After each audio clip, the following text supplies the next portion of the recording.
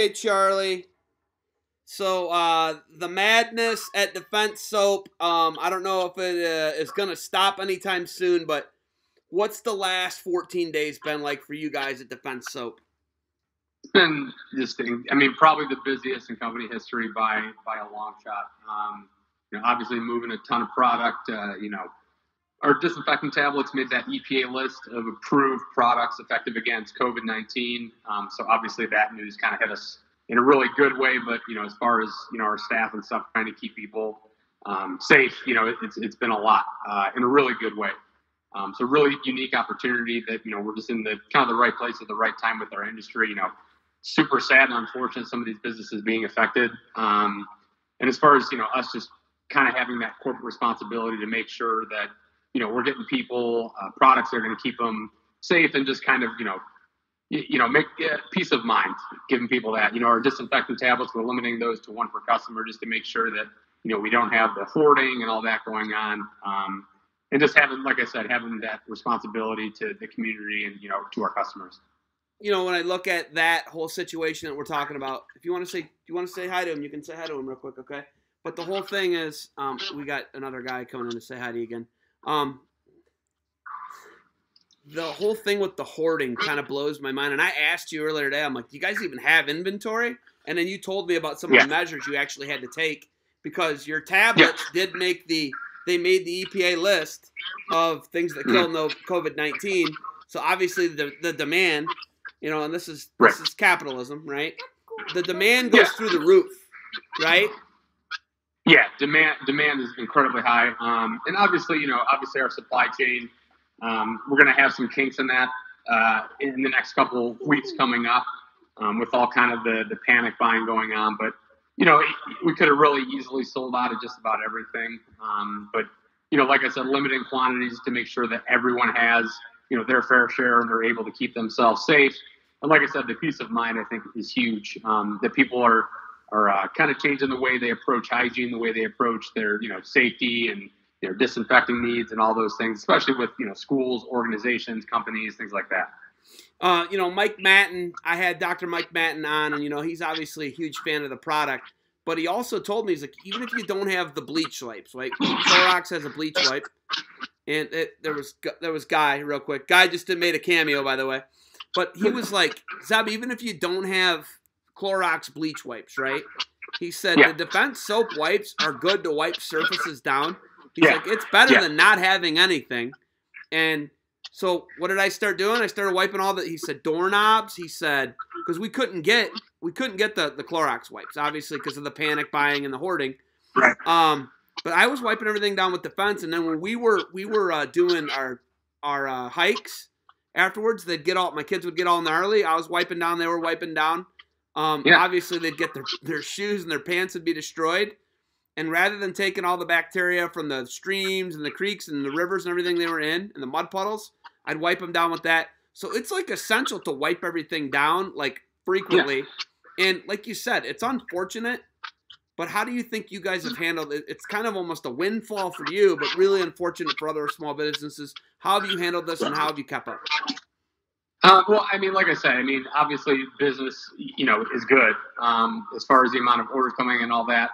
The biggest thing, I think this is like a really unique opportunity for our business, not from a monetary standpoint, but just providing education. You know what I mean? Everyone is super concerned right now with their hygiene, washing their hands. A lot of this stuff may seem like overkill, but it's like practicing good hygiene is just a good defense, no pun intended, against a lot of the infections, the sickness, the flus.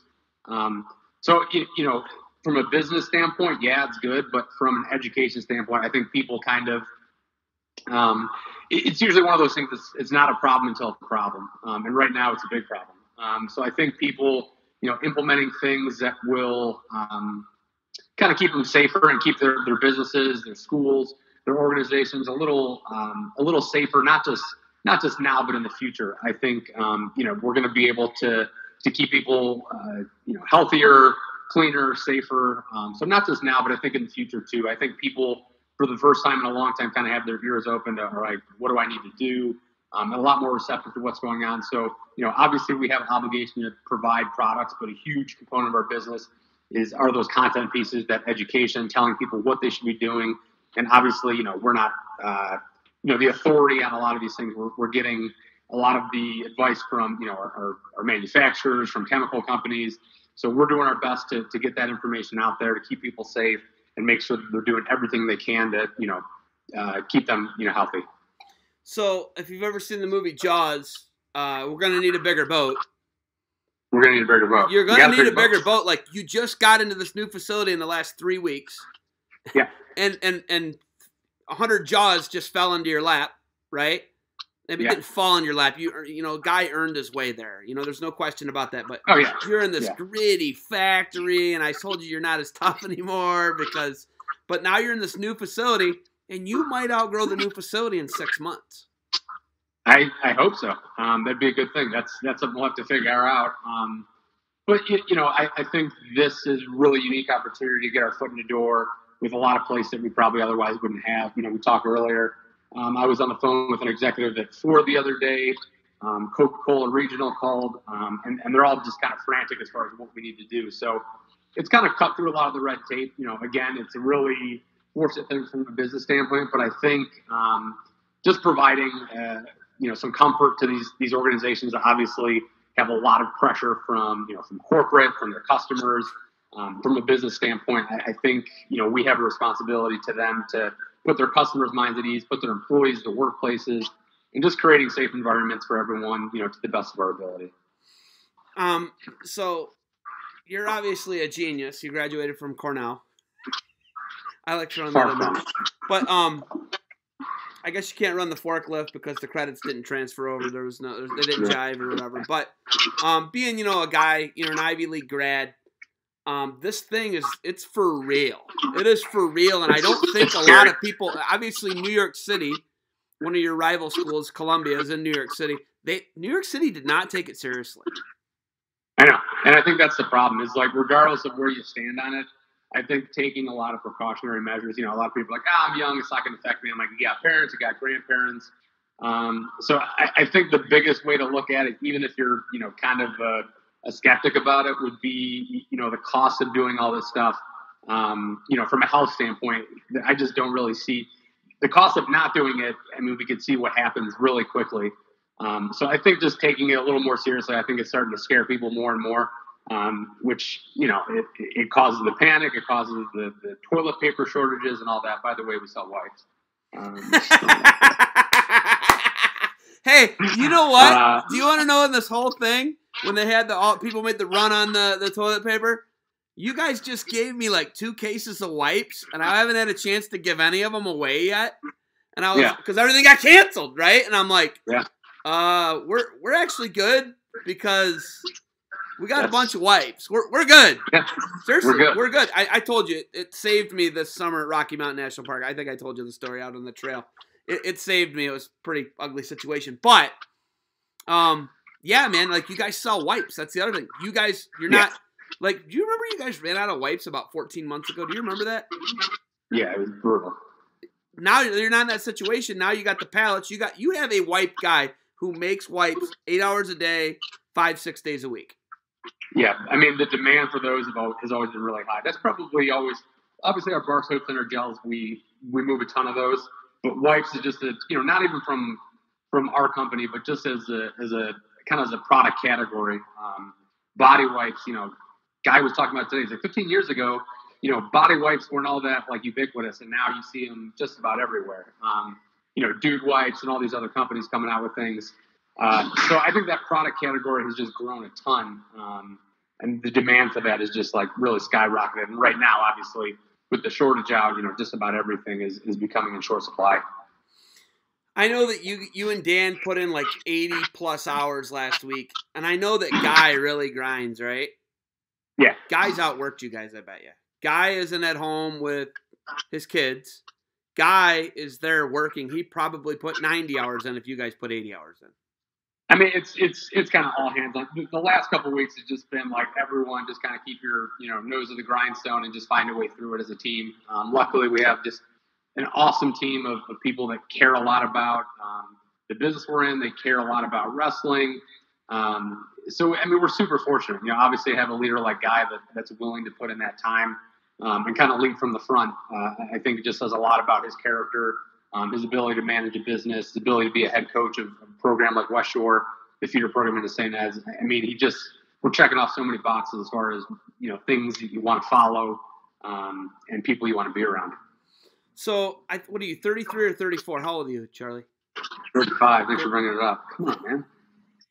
I'm 40. So, in your lifetime, you know, you've been so dedicated. You obviously went through the St. Ed's program where you were 3-time state placer for him. You know, Greg Urbis teaches you guys so much about like dedication, doing the right thing all the time. But wrestling's never taken a back seat in your life to anything until now. Wrestling, this is the first time in your life, would you say, Charlie, that wrestling or coaching or the sport has taken a back seat in your life ever? Yeah, I mean, it's been such a big part of my life for so long. Yeah, I mean, we kind of had our season cut short from the high school level all the way to the kindergartners, and work just, you know, skyrocketed at the top of that list because, you know, number one, the demand, and number two, just like I said, that responsibility to, you know, serve our customers, our community, and then taking on a lot of new, you know, different opportunities that have kind of presented themselves to us. So, you know, it's like I said, it's been all hands on deck. We're finally settled in here. So, you know, had coffee this morning with Guy and Dan, sat down. It was awesome. We got here yesterday at like 5:30 after a really intense badminton game. So it's like starting to get back to normal as far as day to day, but it was pretty touch and go there for a while. How right now your drive, there's no traffic on your drive, but now you've got this drive introduced into your life that you didn't have for the last couple of years. Yeah, so it was 2 miles before, and now we're looking at like 35. But to be honest, listen to my podcast, cup of coffee, no traffic. It's kind of been nice. Dan and I were talking this morning. I'm like, this drive is actually kind of relaxing. So making the best of the situation. You know, obviously no one wants to make their commute like 20 times longer. But I, you know, obviously find the silver lining, just a little more time to myself, which, you know, I don't get a ton of it during wrestling season, especially. So it's been nice. All right, can you just give me a little tip down? Okay. Can you tell me how did your grandpa? What's the deal with Chief Wahoo? Just tell me. I don't even know the story. So I think I don't know what I don't know what iteration he did. He claims he did this, but sometimes I find some inconsistencies with the story. So, but no, he was the art director of the Plain Dealer for years. Who's your grandpa? Who's your grandpa? Tell everybody. Not everybody knows your grandpa. Vince Matucci. That's your mom. That's your mom's dad. My mom. Yeah, correct. Mom's dad. Okay, so Vince Matucci. So obviously he's been a huge part of my life from a wrestling standpoint, and then just as a grandpa, he's just an awesome guy. Is he good right now? Is he okay right now?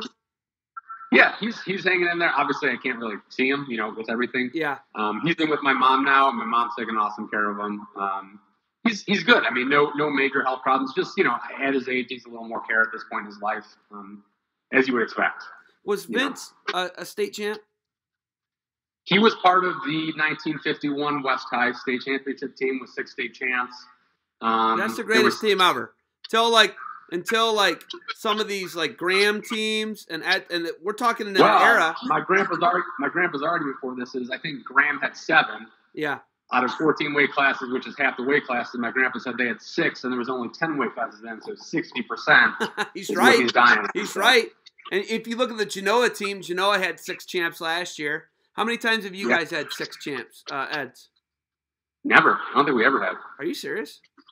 Dead serious. Yeah. I think remember, the most we had, I know the 2000 team had 5 because it was Lang, Bertine, Leonard, Jane, and Zach Schweda. And I think Mose was second then. I mean, we've had like 7 or 8 finals before, but we've never had more than 5 champions. Wow, I didn't realize that. And then like Genoa last year, and then Graham's done the 7. But yeah, like you're saying, he was in a different era. And then was he one of the 6 state champs? He's one of the 6. And the story he always tells is that Pepe Rocco, I think, he had blown out his ACL the week before. And everyone on that team, that, you know, all the old timers are like, Pepe was by far the best, who, you know, God rest his soul, he just passed recently.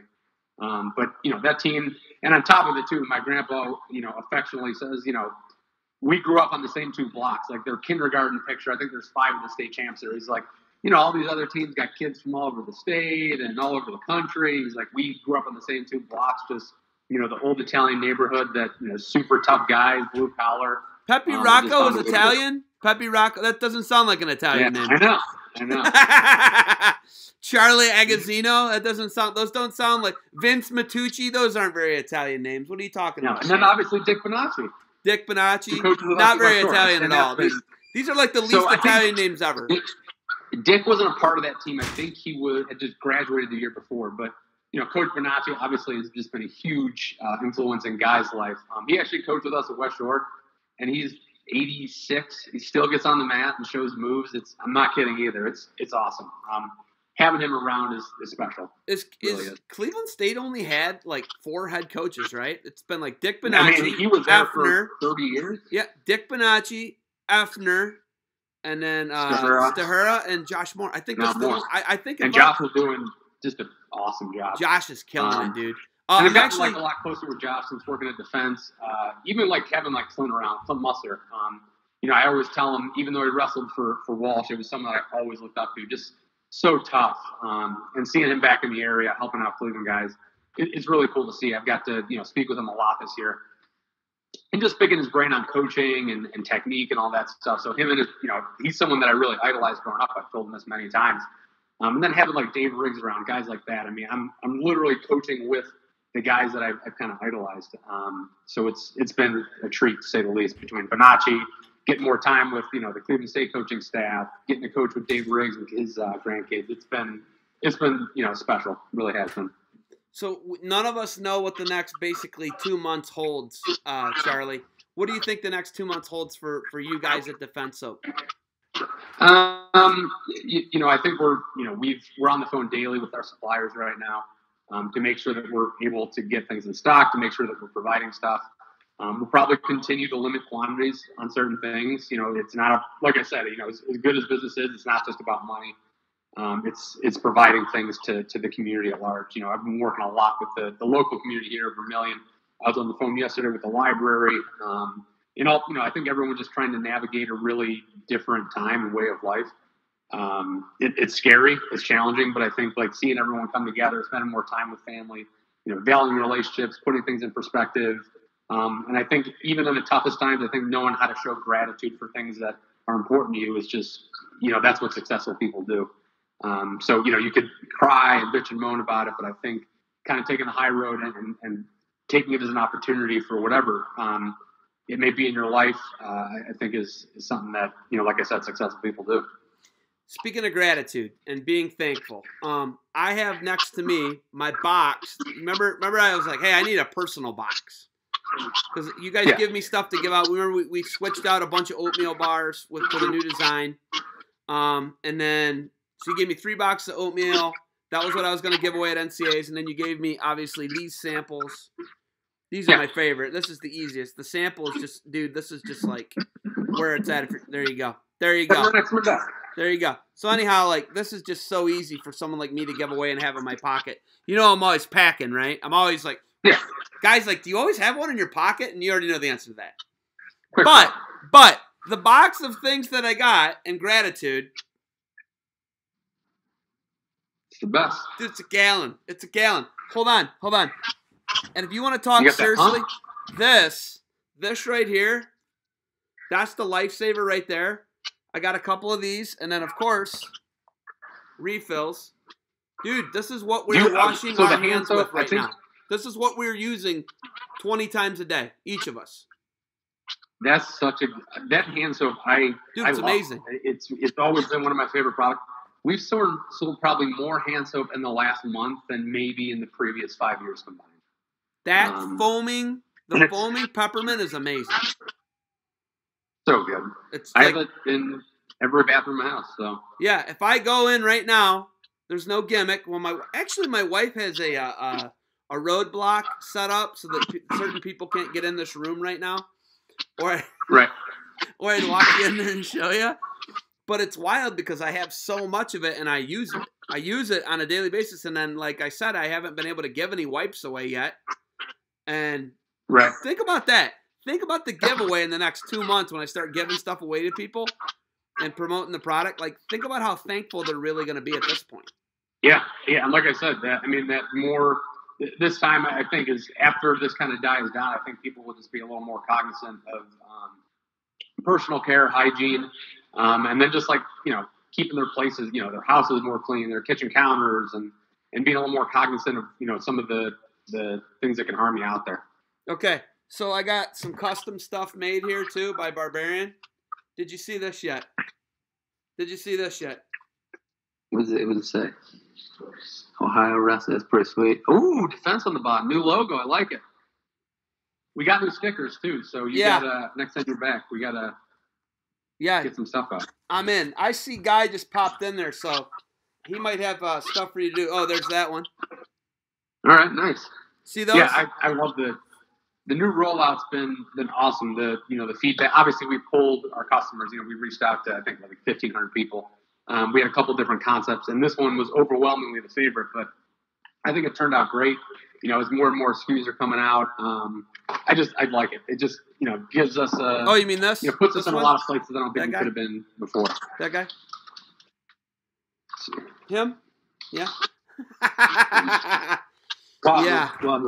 Yeah. Hey, okay. I know that you probably got stuff going on. I don't want to cut you short. Do you got anything else for me? No, the family of Bill. All right, buddy. Thank you for the time. As soon as I can, I'm going to get out there. And if we end up going into this podcast format moving forward, you're obviously going to be one of my first guests, you, Guy. And we'll be able to do it remotely. So I think that this is going to be something that could be a hit. And I've been getting a lot of good feedback. But all right, man. Thank you for the time. Stick around. Defend what you've built, Charlie. Thanks for the time, and stick around, all right? All right. Thanks, I appreciate it. Thank you. All right, bye-bye.